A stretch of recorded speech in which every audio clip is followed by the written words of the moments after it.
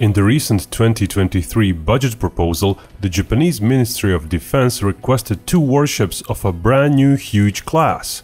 Indeed, if the ships do get built as specified, they will not only be bigger than the US Zumwalt-class destroyers, but bigger than any post-World War II destroyer or cruiser in the West. The only bigger warships any NATO-aligned country built would be aircraft carriers. They would be second only to the massive Soviet Kirov-class battlecruisers from the 1980s. There was an earlier Japanese proposal from the late 2020 to build a ship platform which would house Aegis ballistic missile defense systems. That came about after Japan had decided to build 2 Aegis ashore facilities in 2017, then changed its mind. Such a site already exists in Romania, while a test site is operational in Hawaii. Another site is being built in Poland and will become operational in 2023. Basically, Aegis Ashore acts as a ground-based Aegis BMD system, complete with sensors and missiles to be fired. Their role is one of defense against ballistic missiles, though they could also use anti-aircraft missiles, and in theory even other kind of missiles.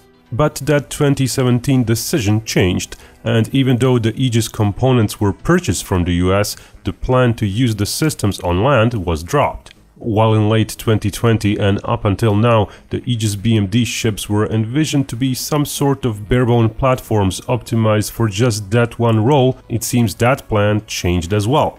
Before, there were some rumors that barebone platform would be a multi-hull, perhaps some sort of a catamaran. But with the new single-hull ship proposal in the new budget, it seems Japan's navy is going for a full-fledged warship, and a huge one at that. The proposal outlines a ship of 210 meters in length or less, of 40 meters in width or less, and having a standard displacement of 20,000 metric tons.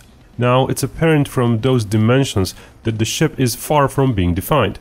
Displacement seems more defined, as it's likely it was decided the role of the ship can be performed with a lighter ship, but it's also likely the exact hull hasn't been chosen yet. The huge displacement is there for stability of its radar system. The ships will use a massive variant of Lockheed Martin's SPY-Y radar.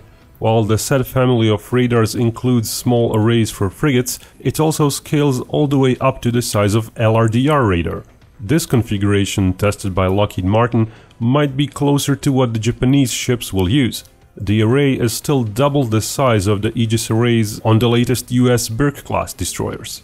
The Japanese ship is likely to use 4 such arrays, perhaps similarly to an unsuccessful proposal for very large Aegis-equipped BMD ships for the US Navy. Those proposed taking a San Antonio hull, simplifying it by removing the well deck and all the facilities for housing assault troops and turning it into a huge radar platform. That proposal also had 288 vertical launch cells, each capable of housing a large anti-ballistic missile interceptor like the SM-3 or other missiles like the SM-6 for long-range air defense or even Tomahawks for land strikes. It's plausible Japan will go the same route and take an existing hull design, then modify it. 2 best hulls for the job Japan has right now are those of the Hyuga and the Izumo class. Both are high-speed hulls, but enlarged to serve as helicopter carriers. The Izumos are so large actually that they're being reconfigured to serve as aircraft carriers in the future. For example, if the Izumo is chosen as the basis for the design, its hull might be shortened and made lower. Instead of a flat top deck, it might feature a more regular-looking assault ship superstructure onto which the massive radar will be placed. The rear half of the ship might follow the US San Antonio ballistic missile defense design and feature just as many vertical launch cells and ample helicopter handling facilities. The plan is for the 2 ships to patrol in the Sea of Japan, likely close to the Japanese coast for added protection. Having ships house the missile defenses instead of a fixed site on land brings some interesting benefits. Ship's location is not set, it has to be first located and tracked by the enemy. If the threat level is deemed too high, the ships can even go back east of Japan, though that might impact their usefulness against certain types of ballistic missiles going over Sea of Japan. While officially the Aegis Ashore was touted as defense against possible North Korean ballistic missiles, the fact of the matter is such a system can intercept missiles from China as well. The middle and north of Japan in particular would be harder to reach for China if missiles flew over the East China Sea. but if the launch points are in northeastern China and missiles fly over the Sea of Japan, Tokyo itself could be more threatened, as well as northern Honshu and the entire Hokkaido. Being mobile, the ships could even go south, protecting the Ryukyu Islands if need be, or even aid in defense of US forces on Guam.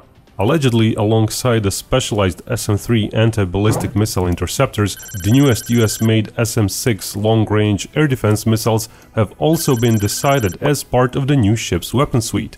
Those have limited anti-ballistic capabilities, but would primarily serve for protection of the ship itself. They're highly advanced and offer ample range. Given the size of the ship, it's plausible its missile count may be close to the already mentioned proposal for a similar US ship.